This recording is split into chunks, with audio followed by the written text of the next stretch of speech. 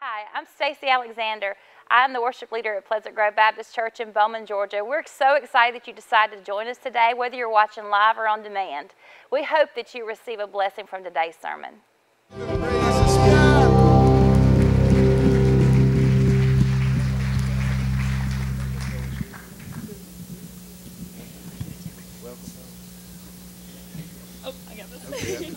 Good morning, everybody. Welcome. My name's Sarah. I've been coming to Pleasant Grove since last August. You may have seen me serving with the youth ministry or helping out with Centerfield Coffee Shop as that's been getting started up. I just wanted to welcome you and let you know that we are so glad that you're here and that this service leaves you renewed and encouraged and challenged. If it's your first time here this Sunday, we especially want to welcome you. There's a gift waiting for you in the Welcome Center over to the left over here.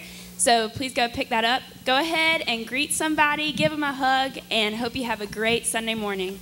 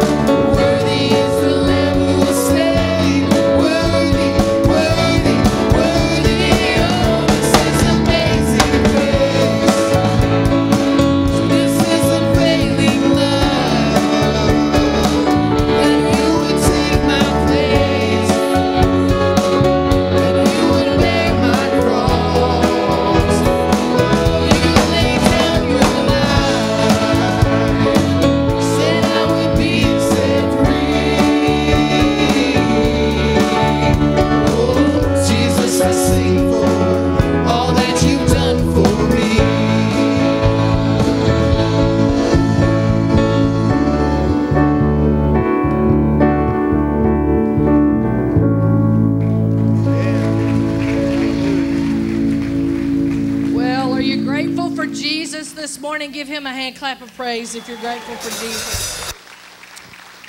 All right. Now, come on. Yeah, y'all be seated just for a moment.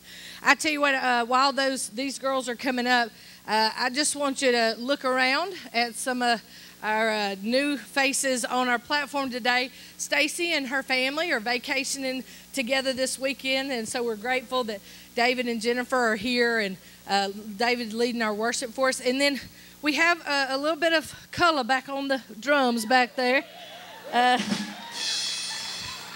So we're glad Jason's back there. I appreciate so much Miss Martha coming in and handling the keys for us. And we just miss her. She's searching for a new church family out in Athens where she's moved to. And so we're just so glad that she's here this morning. Just grateful for everybody who serves so faithfully on this platform. And so glad that all of you are here to be with us today and enjoy that. So these girls behind me, do I have to stand behind y'all or y'all are, okay, I'm good. All right. So these are the girls of American Heritage Girls Troop 1226. They've been busy stirring up special meal for you. This meal includes pork loin, chicken, green beans, mashed potatoes, macaroni and cheese, rolls, sweet tea, water, and a variety of desserts. Hallelujah in the name of Jesus. Thank you for the desserts. Thank you, Lord. The girls would like to, if y'all got chocolate, something down there? Brand, yeah, thank you. Jesus loves me. Thank you. All right, so the girls would like to send a special thank you to Lee Griffey and Robert Massey for cooking all of the meat today. And they'd like to invite you all to come join us right after the service today in the gym for lunch. They look forward to serving you, and this is a donation-only project, so dig deep, boys and girls, and enjoy this lunch. So would y'all give them a big hand clap of praise?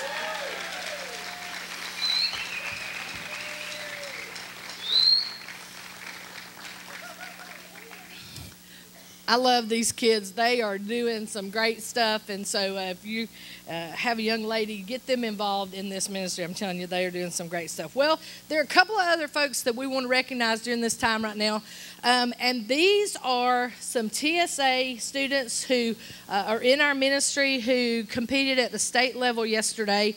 And so I'm just going to kind of tell you what they did and how, and if they're progressing to the next level. And so Cassidy Gaines, are you in here somewhere? Okay, come up here. I want you to come on the platform. Cassidy placed 4th in state in prepared presentation, 4th in off the grid, and 10th in leadership strategies. And Peyton Gaines, are you in here? Peyton, she here? She placed 4th in promotional design, 4th in off the grid, and 10th in leadership strategy.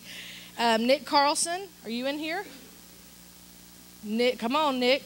Come on, baby.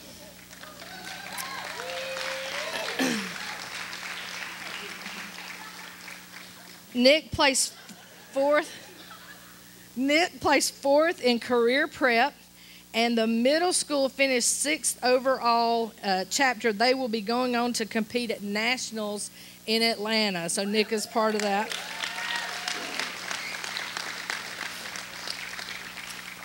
And then Savannah Gaines, come on up to the platform. And Savannah is from our high school, Hart County High School, and she placed 5th in digital video production and 4th in SciViz. Is that how you say that? SciViz? And so we got some smart cookies in our midst, I'm telling you. And so we just want to give them big hand clap of praise. Okay, y'all good. So we just wanted to love on them just a little bit. Okay, I have one more thing, and I want to just bring your attention to those green bins that have been in the worship center for the last couple of weeks. So they are full, well, not completely full, but halfway full, at least that one's halfway full of empty Easter eggs. Now I'm just going to tell you, it's a sad day when a child has to get an empty Easter egg. I remember my dad, when I was a child, taking me to the Stone Mountain Easter egg hunt, and they boiled Easter eggs then, and there were thousands of people, and I remember being drugged through the woods with briars and getting half of a broken egg. And so it's my adult dream to make sure no child ever gets drugged through the briars and gets an empty Easter egg, all right? So I'm asking you for accountability here to help me. Fill those Easter eggs. Take them, fill them up, go buy new ones, fill them up, bring them all back this week, especially by Sunday, because our Easter extravaganza is next Sunday evening. So we want to invite all of you. This is a church-wide event for our children and our adults to enjoy. We'll have some great 3 big inflatables. We're going to be enjoying dinner together. We're roasting hot dogs. So the church is providing the hot dogs and the buns. We want you to bring the fixins: ketchup, mustard, onions, chili, baked beans, slaw, chocolate. So, and drinks if you want something other than tea. So looking forward to that. We will have everybody here on campus by 5:30. We will hunt properly at 5:45 so we don't lose the time. We will hunt rain or shine. We thankfully have great buildings, so we'll be here and hope to see all of you here next Sunday evening. So we're glad you're here. Oh, you go ahead, honey. I just wouldn't want to. You just go ahead. There you go. Glad you're here today.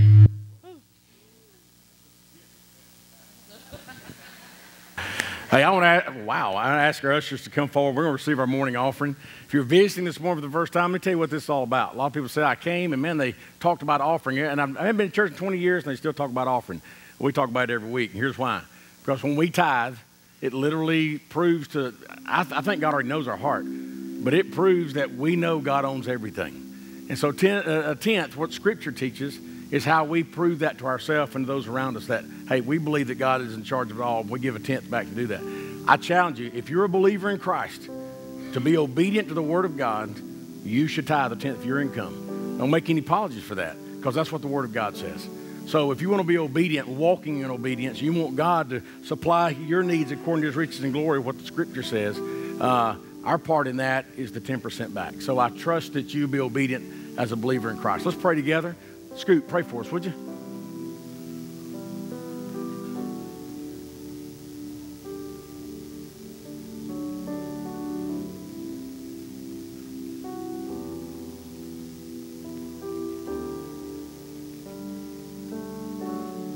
Amen. Feel free to worship with us this morning.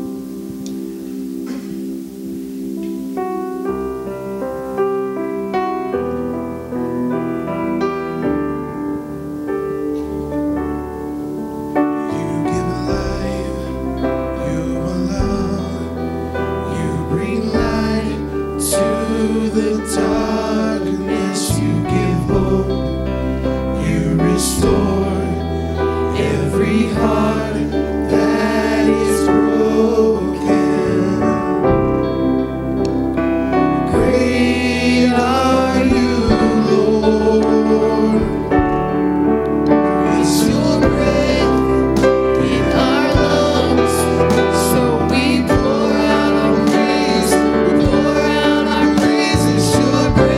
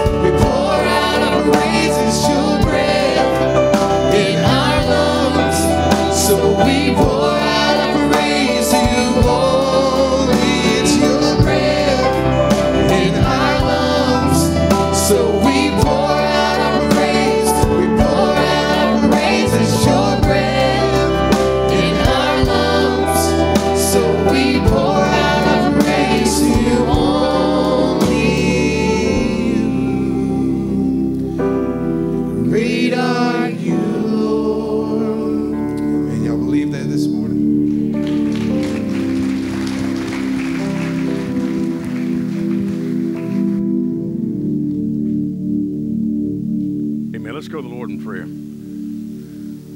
Father, we sure love you today and thank you for what you've done for us. Lord, I pray right now that you would settle our hearts and our minds and our attention on what you want to share with us this morning through the Word of God. Lord, I pray right now that the Word, Lord, would not just be something from my mouth, but it would be God-breathed from the Word of God. And I pray that today, Lord, that if there's anyone sitting here today that's never trusted you as Lord and Savior, Lord, I pray right now in the sound of my voice, I pray in Jesus' name for the Holy Spirit to begin to deal, if he's not already, begin right now to open up the heart to the truth and the Word of God. And then, Lord, I pray at the end of this message for freedom to do what you say, freedom to respond, freedom to take you without apology and unashamedly, Lord.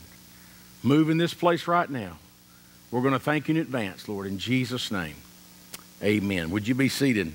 Take your Bibles, turn to the book of Mark, Mark chapter 14. Began last week starting a brand new series called Cross Point, leading us up to Easter. And I was in the book of Luke, but as I began to kind of look through Matthew, Mark, Luke, and John, and I don't want to take this for granted, but Matthew, Mark, Luke, and John are called the Gospels in the New Testament. Those are written by 4 different men. In fact, the author of the book of Mark is really not even 100% sure as far as who exactly it was. But in these 4 Gospels right here, these 4 Gospels tell pretty much the same story, although when it comes to the birth of Christ, Luke is a little bit more detailed because Luke was a doctor, and he tells a lot more about the physical part of it. But in this passage, when we're talking about where Peter denies Christ, Mark gives us just a kind of an extra nugget. I really don't want you to miss this because there are some incredible truths in Mark chapter 14 about where Peter denies Christ. Now, I'm going to ask you not to raise your hand, but I'm going to ask you this question just for you to ponder it. How many times have you denied Christ? How many times have you denied Christ with your actions, with your words, with your friends, with your whatever's going on? How many times have we denied Christ? How many times have we been in the spot where Simon Peter was at? Now, we might not have got called out. It might not have been where, the Lord Jesus was in earshot as far as physically, but he was he's there all the time anyway. And so we have denied him so many times. We've got to be careful taking a shot at Peter because we've been there. In fact, many times we're there. We kind of live there at times. I'll give you for example. We come up on a group of guys, let's just talk about the men just a minute. You come up on a group of guys, and they're telling a bunch of off-color stuff. And you come up in the middle of that, and you can do one of 2 things. You can jump in the middle of it, and you can accept it. You might even chime in. Or you can hear that that's not really food for your soul, and you can make an about-face and go the other way. Most of the time, we're not bold enough to make the about-face and go the other way. We would rather deny Christ to a point and be accepted by this crowd than to obey God and be accepted by what he wants out of our life. Now, it may not be something you think, well, it's really not that big a deal. Let me tell you something. When Christ is not forefront of your life, it's a very big deal. And when he's not the first thought on your mind and the first word rolls off your tongue, and he's not the person that you're checking with to make sure that what you're doing is what you should be doing, we got a problem. And the problem is that in many of our churches and in many of the Christian circles, we're okay just checking the box today at 11 o'clock and getting by that we've gone to service. But outside of church, outside of the 11 o'clock hour or maybe a Sunday night hour or a Wednesday night, outside of that, we kind of live life like we want to. And I can promise you, that ain't going to cut it for long. A lot of people are in a position where they fake it till they make it. And there's going to be a day when that reality is going to step up and it's going to be, I got to make a decision. Because there's a lot of people you can be around, and because they don't really have a walk with God, they won't know the difference in your walk if you've got one or if you don't have one. And so the crowd you hang out with could literally can be now it could be a good sponge for you to lie on because, hey, they're not going to hold you accountable. They're not going to be the one to, hey, are you spending time in the Word? Hey, you shouldn't say that. You shouldn't do. They're not going to be that. And so sometimes we resort to hanging around that group of people that's not going to hold us accountable. You know why? Because we kind of like the gray area. We kind of like living in that gray area. We're not as bad as we used to be, but we're no near what God wants us to be. We live in the gray area. We're okay with gray. We don't like dark anymore, but we're okay with gray. because we look too weird if we're on the white. Look what Scripture says in Mark chapter 14. Jesus is about to be arrested, or just got arrested, and he's before the Sanhedrin. I want to start with verse 61, and I want you to take your Bibles and stand with me. I'm going to read all these scriptures at first. That may mess up the PowerPoint guy, and that's okay. Because dead in the middle of this message this week, I changed the scripture. Evie was so excited that I'd gotten the sermon to her and that she had made the PowerPoint. Then I called her on Thursday, about an hour before she was about to get off. I said, we got to change everything. Well, great. Praise the Lord. She wasn't singing the Hallelujah chorus, okay? Beginning with verse 61. It's not on your screen. Screen starts 66. So don't worry about Aaron. It's my deal. But I want to back us up with verse 61. So he's standing before the Sanhedrin. Here's where it starts. But he kept silent and answered nothing. Again, the high priest asked him, saying to him, are you the Christ, Son of the Blessed? Verse 62. Jesus said, look what he says. What does he say? Say it with me. I am. Clear as a bell, I am. And you will see the Son of Man sitting at the right hand of the Father. Now, in case I don't get to the second point today, I want you to know that in the beginning was the Word, and the Word was with God, and the Word was God. So when we're talking about Jesus, we're talking about God in human flesh.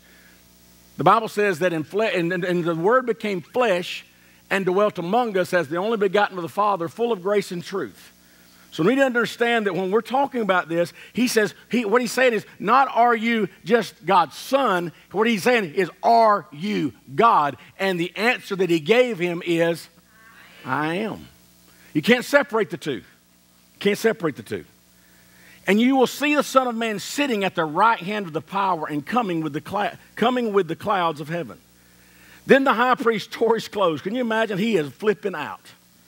Then the high priest tore his clothes and said, what further need we have of witness? You have heard the blasphemy. He's accusing Jesus of blasphemy. What do you think? And they all condemned him to be deserving of death. Then some began to spit on him. Can you imagine?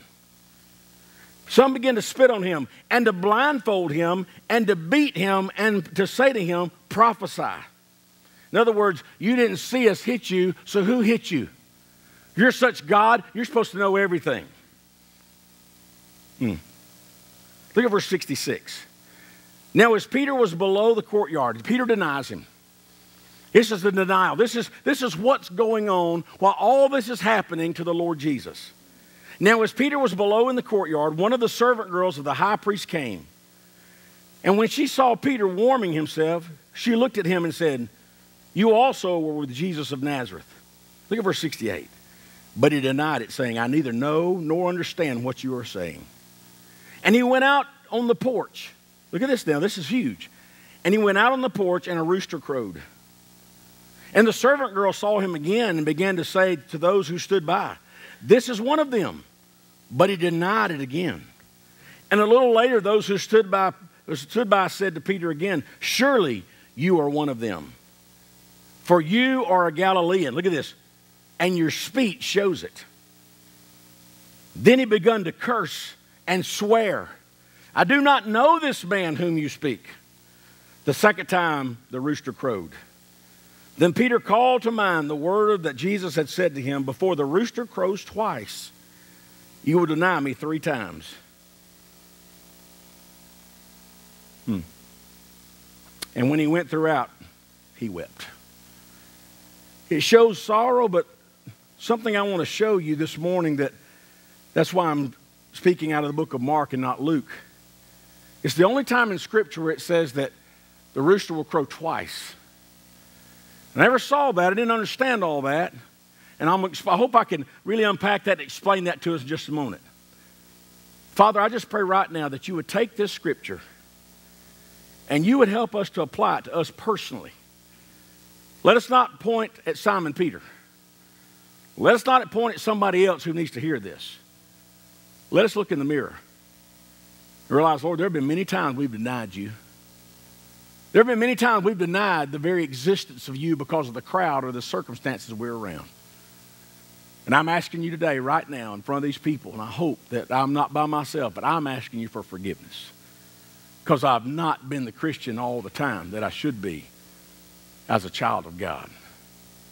And I pray right now, Father, you would help us to realize, Lord, you have got a word in this text for us. And I pray that today we'd never be the same because of the word of God. In Jesus' name, amen. You may be seated. And we talked about Simon Peter last week.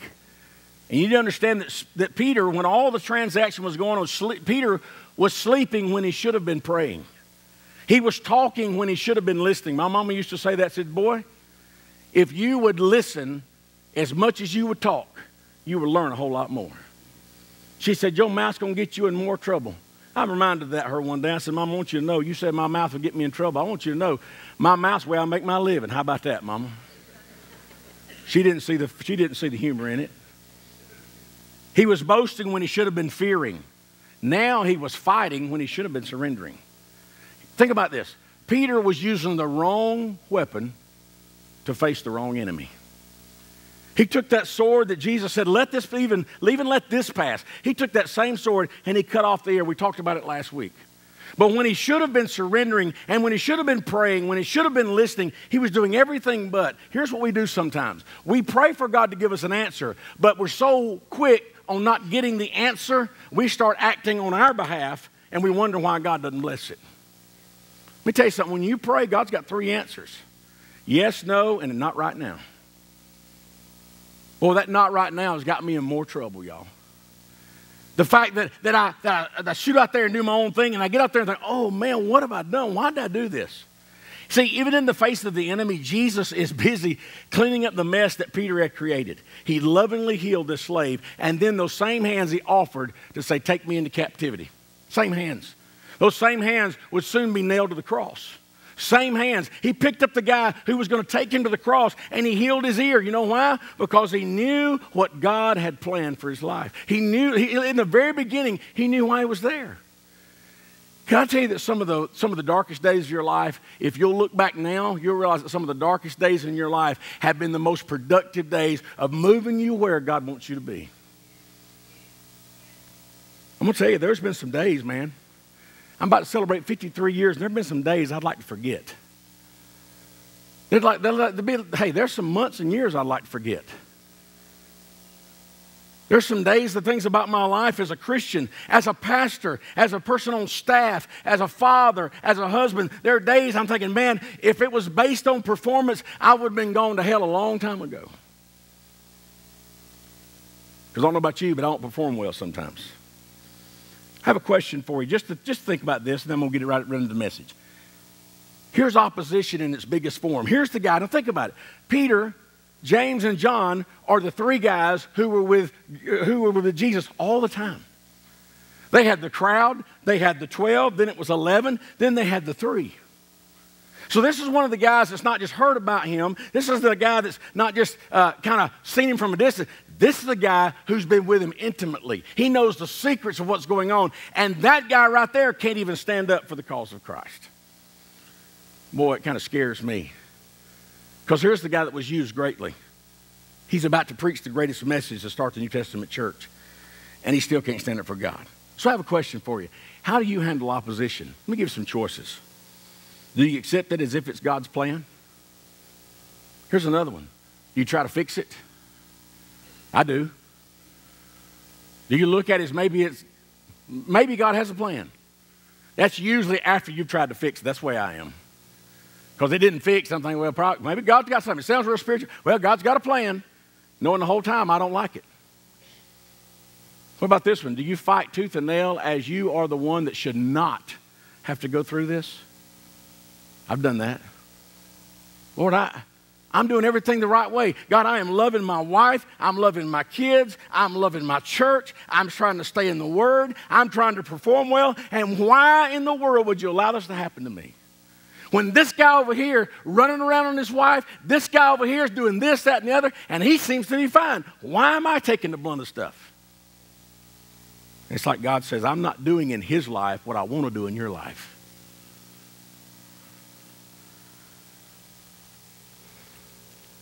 You know, we talked about 4 things last week. We talked about the garden. Then the cup, then the kiss, then the sword. And I want to deal with one thing today, the crowing rooster. I don't know about you, but I've crowed before. And I've heard it crow, and I did nothing about what I was hearing. Have you ever heard I don't want to ask you that, and I want you to raise your hand on this one if it applies to you. How many of you could say, I felt like I have heard that still small voice of God speak to my life? Yeah. No, you say, I didn't hear it audibly. I'm not talking about audibly. I'm talking about, the Bible says that my sheep know me. They know my voice, and they follow me.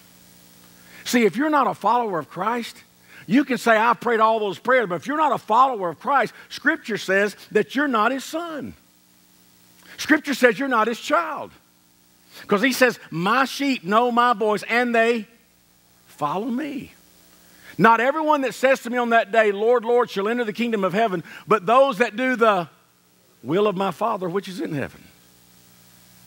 I can tell you one thing, you may be out of God's will, but if you're a Christian, you're dying to get back to where God is.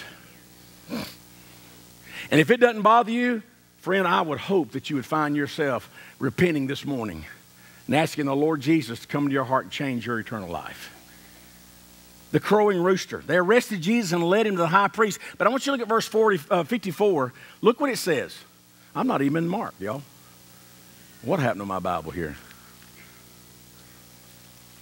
Look what it says in verse 54.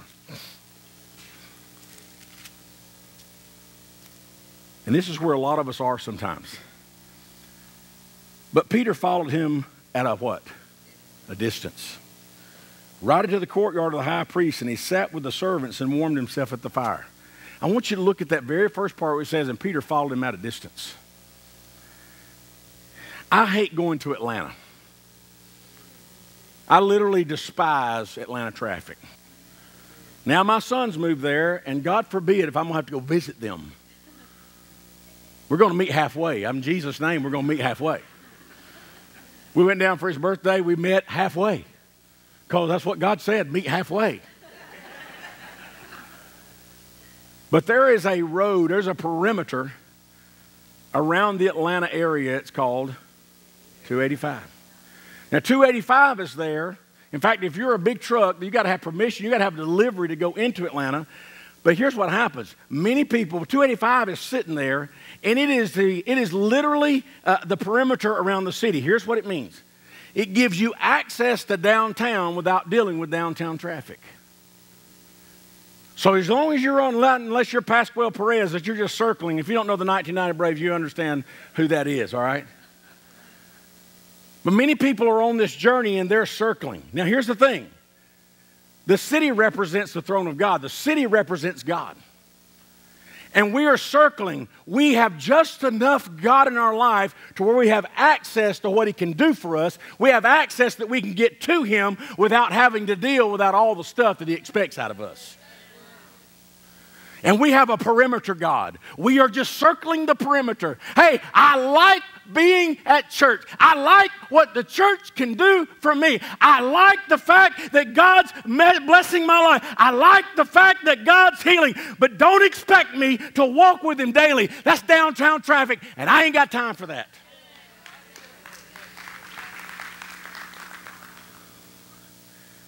Peter was on the perimeter. He followed him, but at a distance. And I'm talking to some people this morning that have that perimeter God mindset. Oh, you love what the church can do for you. You love the fact that God is, he's hey, my life now is so much better than it was. But I don't want to get off of 285 and get in the middle of that traffic. Oh, I'm going to kill somebody. Somebody's going in the wall. Peter was at a distance. The second thing, Peter was in the courtyard. Look at verse 66 and 67. Look what it says.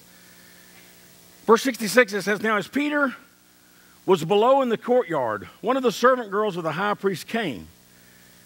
And when she saw Peter warming himself, she looked at him and said, you also were with Jesus of Nazareth. But he denied it, saying, I neither know nor understand what you are saying. Wow. And he went out on the porch. Look at this. And he went out on the porch, and a rooster crowed. He said, I thought he had to deny him 3 times. This is the only portion of Scripture that talks about the rooster crowing 2 different times. And so it got interested me. I remember the night that I made my first time I stepped out of my seat and went to the altar. I was an 11-year-old boy. And I'll never forget, I was at youth camp in Doraville, Georgia. You remember, guys, where the old Doraville youth camp used to be over in Georgia? The Church of God youth camp. I went every year. Didn't want to go, made to go, went. Daddy, I don't want to go. You going? Why come? Because I said so. All right, then, I'm going. I'll never forget, it was on a Tuesday night. I knew the Holy Spirit was dealing with me. It's the same feeling that many of you have when we get to an invitation time and you know God is speaking to you, but you still sit in your seat. And you love the fact that, hey, our invitation today is we're all going to come forward as a church and pray. You love that because you can step out of your seat and come with the crowd. Nobody ever knows. And you can claim, as I went forward, I prayed the prayer, and you can hang on to that for a while. I did that. 11 years old, I was sitting about right there in the choir. I wasn't singing. That was just the only seats at that time. And I sat up there because there were some cute little girls up there. I remember that. I went to church for the right reason. You understand that. I remember they gave the invitation. And the Spirit of God was knocking on the door, man. I'm talking about saying, you need to go. You need to go. You know what I did? I sat right there. In fact, I hunkered down. And that altar got slapped full of people. Therefore, nobody saw me anymore. Guess what I did? I got out of my seat. I went down. I knelt down right there. I prayed that little prayer they told me to, and I went back to my seat. Checked the box. Went home, went to my dorm afterwards. Called my mom. Mom, I prayed to invite Jesus into my heart. Oh, praise the Lord, honey. They're shouting and rejoicing on 9950 High Tower Road, Roswell, Georgia. 30075. 404-993-4397. Still remember all of them. I'm talking about calling everybody. October the 11th, 1976, I was baptized in Willard Bearden Swimming Pool. Honest, they had a sign on the wall. It said, don't pee in our pool, we don't swim in your toilet. At my baptism. I'll never forget it. I was like, well, hallelujah. Why you remember those things, I don't know, but...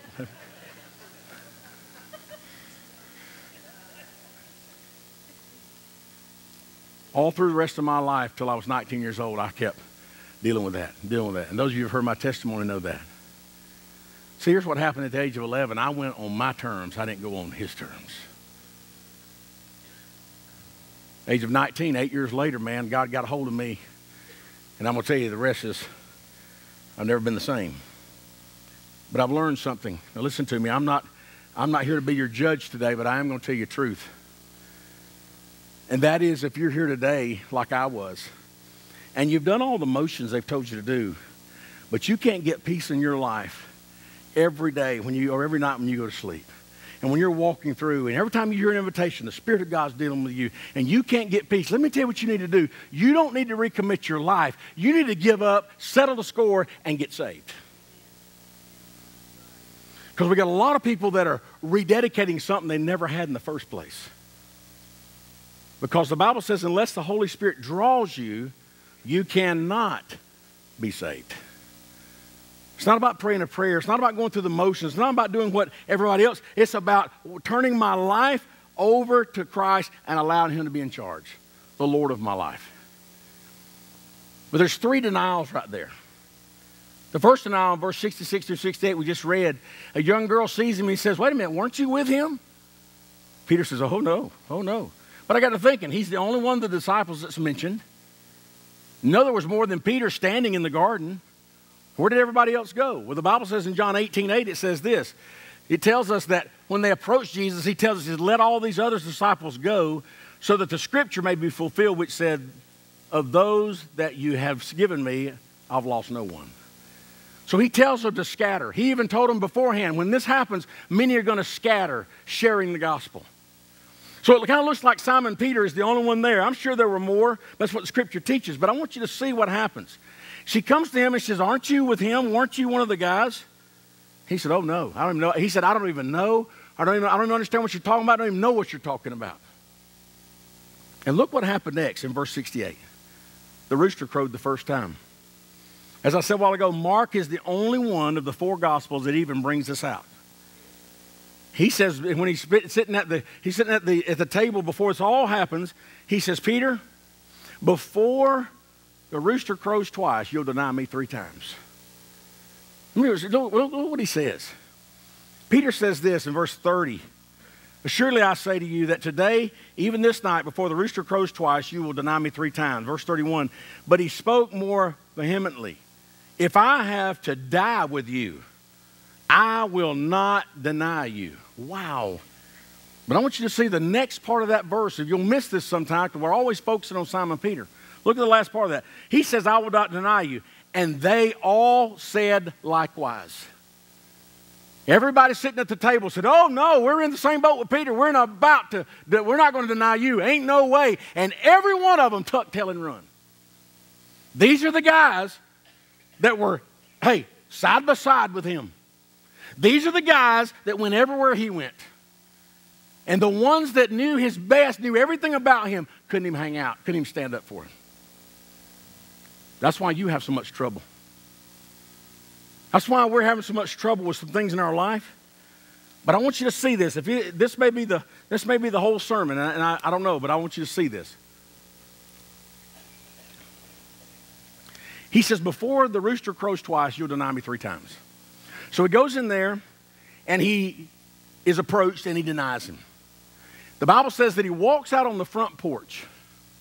Now, I've been to Caiaphas' house, but there's no house there, but the area. And he walks out on the porch, and as soon as he walks out on the porch, what does the scripture say happens? Rooster crows first time. And I thought to myself, why do the other Gospels not even bring this out? And I don't know the answer to that, except for the fact maybe, could be, or could it be, that Simon Peter might have been the only one that heard that rooster the first time. See, here's what I know. Is that sometime when you're about to enter into a bad decision, the Holy Spirit will give you a check. He'll say, hey, don't take another step, you're fixing to mess up. Don't do it. And if you're like Chris Pritchett, you're going to test that second step. But if you want to be like God, I didn't have this in my notes, but let me just give it to you. I think it'll fit. The Bible says that Satan is like a roaring, seeking whom he may devour. Now,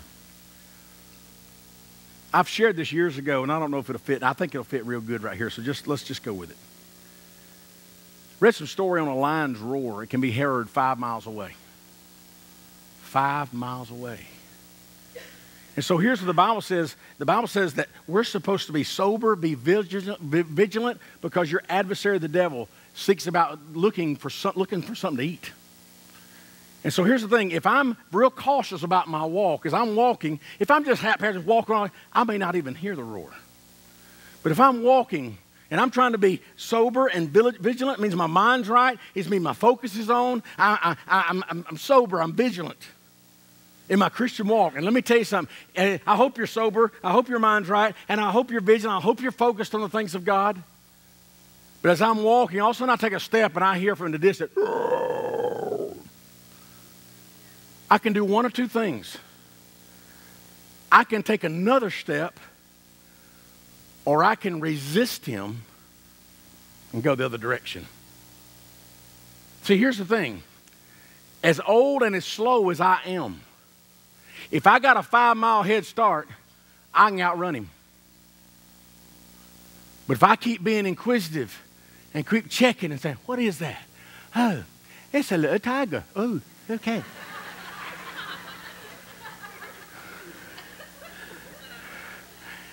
And I get where he's in earshot, and I get where I can see him. I said, oh boy, it's a big old tiger. Wow. If I wait till he sees me, I'm lunch. I'm lunch. But if I take the warning, if I listen to the rooster crow the first time, and I think, not me, buddy.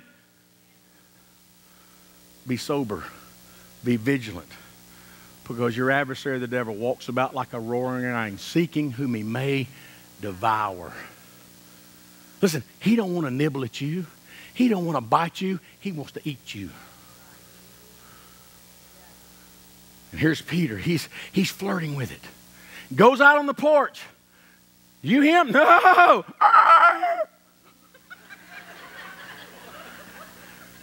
All of a sudden, Peter's got to make a decision.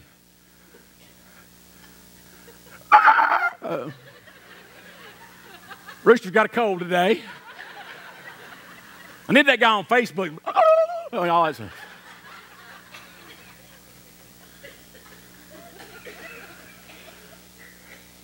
And he comes out there, and when that rooster crows, it's a reminder to everything that Jesus told him up at the supper table. Peter, I'm telling you, before it crows twice, you're going to deny me 3 times. He was at a crossroads right there on that front porch. He was there, right there, son.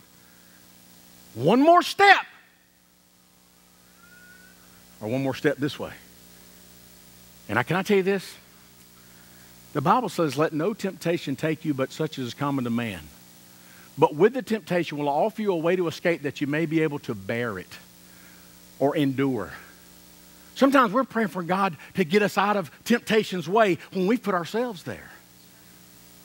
And then when we get there, he said, you know what? I'm going to test you, Lord. No. I don't want you to test me. Because I want to enjoy my life. After all, I'm supposed to be happy. Not in the book. It does say you're supposed to be faithful and obedient. And so if I'm walking and all of a sudden, man, I fall into some temptation or I fall into some testing, James tells me I'm supposed to rejoice. I don't like that. But many of us, there's a run in this carpet right here. Been here a while. Let's just say that this side of the carpet, I've done fallen off the train. And I've given into sin. And there is some shaky ground right here. But over here is solid ground. Most of us live our Christian life toeing the line. Shaky ground. And one bobble, boom. Instead of walking over here where there's solid foundation. You know what David said, prayed in Psalms? Lord, widen my footpath so that I may not stumble. Oh, my goodness. That's a word, man. Widen my footpath. Because you find yourself in some times when you're teetering. Yes, last Sunday, a guy came up to me after church. You may even be here. He said, how many times you fell off that stage? Thank God none, but I've been close. Because I'm toying with the line. And Peter, man, is just out there just kind of, he's so inquisitive and he's so curious. Or as Andy Griffith said, curious. And that curious get more of us in trouble. Instead of just, listen, we say Jesus is enough, but he's not for us. I about did it then.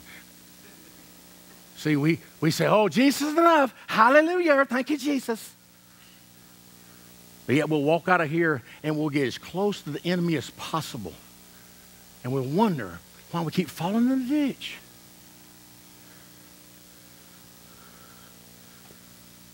And I thought to myself, how many warning shots do I need to walk in a right relationship with God?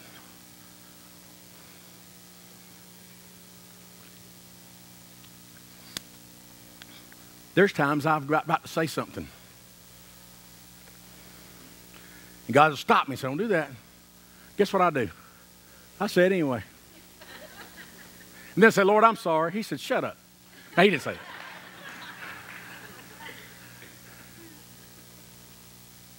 Jerry Clemens, my buddy, talks about playing games at the foot of the cross. I think we're doing that. I think we're playing games with God. Let me finish with this. There's a song David's going to sing in just a minute, and I think it's going to be fitting for our closing. In fact, you can go ahead and get ready, David, if you want to, you and Martha, but I just want to kind of give you this. It's 3 denials. First time he denies. The second time, she sees him again, verse 69. She says, aren't you him? No, not me. But I want you to look at verse 71. Verse 71, it says, she asked him again, and then he began to curse and swear. This is a man that's about to preach a great message. This is a guy who's literally walked beside him. Wow. They said, oh no, we know it's you because I can tell by the way you talk. You're Galilean.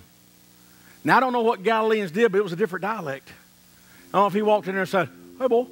I don't know if he did that. I don't know if he walked in and said, ¿Qué pasa? I don't know if he did that or not. I don't know if he said, what's up? I don't know what he did. But the way he spoke gave him away. Oh man, listen y'all. This may not be a word to anybody but your pastor today, but I want to give you this. Sometimes the way you speak gives you away. I love Jesus, but what's coming out of your mouth is sour. What's coming out of your mouth is damaging. The Bible says in Ephesians 4:29, let no corrupt communication come out of your mouth, but that which is edifying to those that hear it, that it may minister grace. Then he even uses the word in the King James, what's good for necessary edification. Not, Mama used to say, well, if you can't say anything good, don't say anything at all. I got a question. If what you're about to say, is it necessary? If it's not, you shouldn't say it.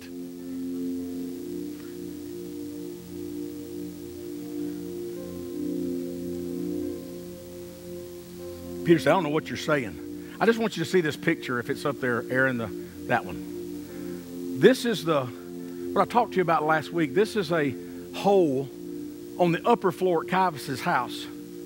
Now, the bottom floor is not even there, but that rock is still there. And they said in that day that when they had a prisoner, that hole was where they dropped him down into the dungeon. They just didn't push him off in a hole, but they literally had a rope around, they showed us that kind of shoulders and kind of held him like this. And they would, when they wanted to try him or speak to him, they'd hoist him up by the rope. If not, they just laid him down in the dungeon. In the book of Luke, when Peter denies Christ that third time, the Bible says that Jesus just kind of looked over at him as to say, told you. But don't forget, he still chose him. See, here's where people are sometimes. Now listen to me. I'm not condoning all the junk that we have in our life. That's a whole other sermon. But listen to me. There is something called grace that's hard to understand. And when he looked over at Peter, Peter couldn't help but think, yeah, I did exactly what he said I would do.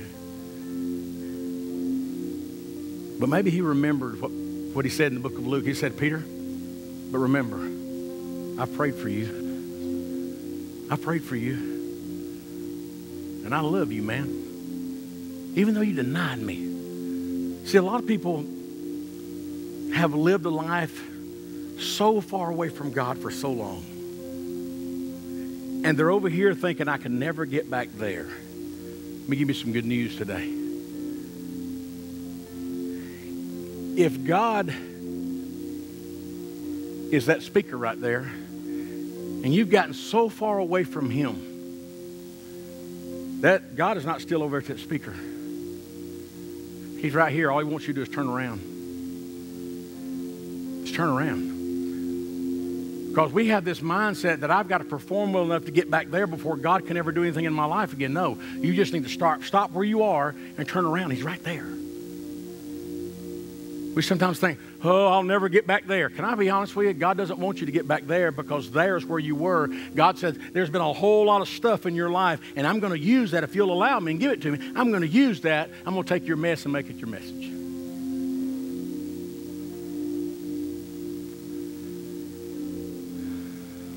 So I have this question, and then David's going to sing. What are you afraid of?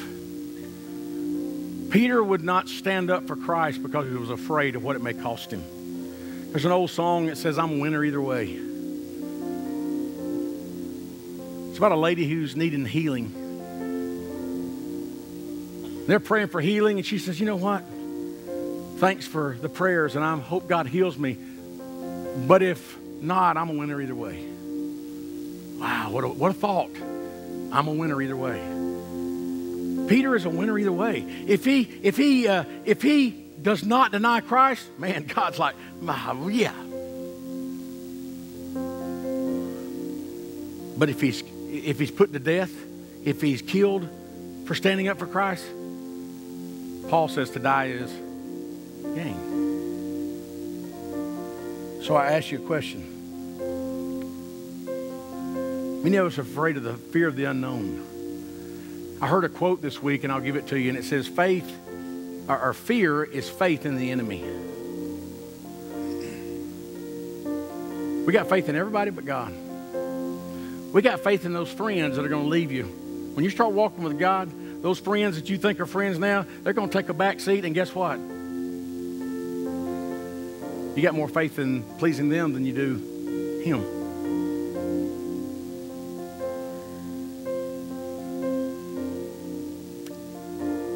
One last thing, and I'm going to ask David, just start singing. I just want you to listen to it. And I want you to think about this thought while he sings this song. The altar is wide open, but we'll give an invitation in a minute. Many times people are afraid of figuring out, how do I make God a part of my life? You're looking at it all wrong. God does not want to be a part of your life. He wants to take over your life.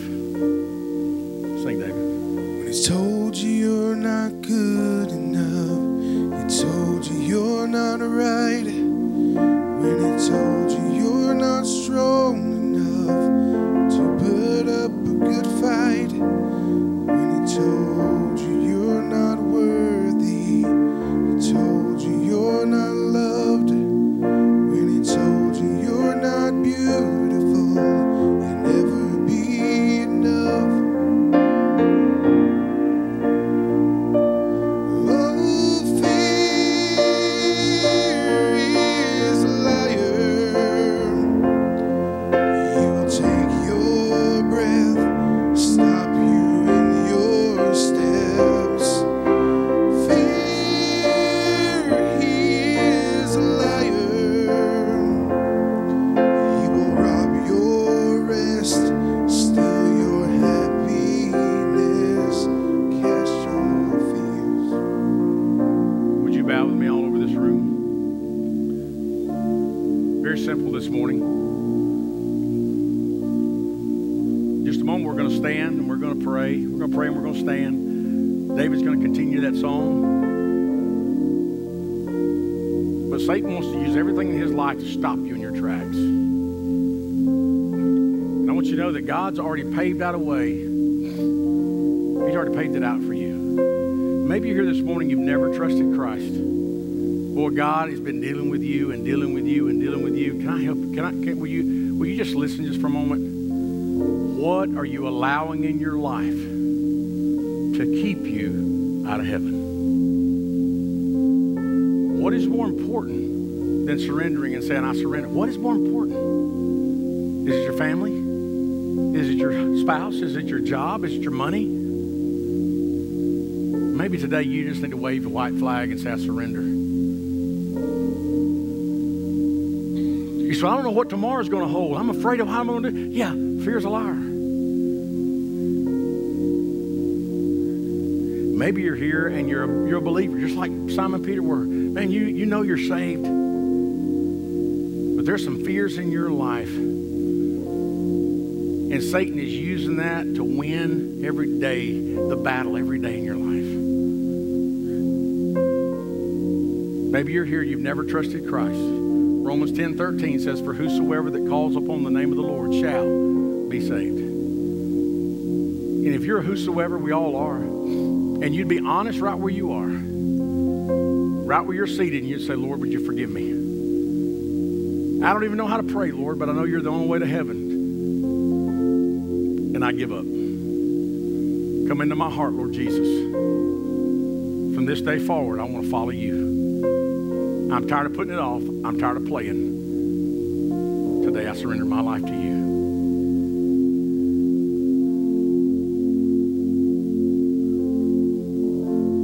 Just a moment, we're going to stand. And when we stand, He's going to continue to sing. Denise will be down here. I'll be down here. Nate will be down here.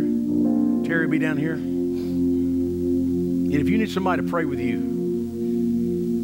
you just come take them by the hand. Whatever your need is this morning, but don't put it off. Don't put it off. Obey God, what he says do. Father, in Jesus' name, give us freedom to respond. Draw us to yourself. In Christ's name we pray. Amen. Let's stand together as he continue to sing. He told you. Thanks so much for joining us today. I hope this sermon has spoken to your life.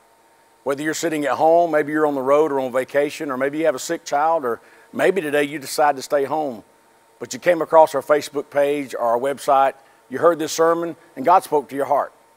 Scripture says in Romans 10:13, for whosoever that calls upon the name of the Lord shall be saved. It also says in 2 Corinthians 5:17, if any man be in Christ, behold, is a new creature. Old things have passed away and all things become new. Almost 33 years ago, I realized I was a whosoever, and God changed my life. I was 19 years old. And I can tell you, for 33 years, it's been as fresh today as it was then. Maybe today you want to make a decision for Christ, or maybe you already have.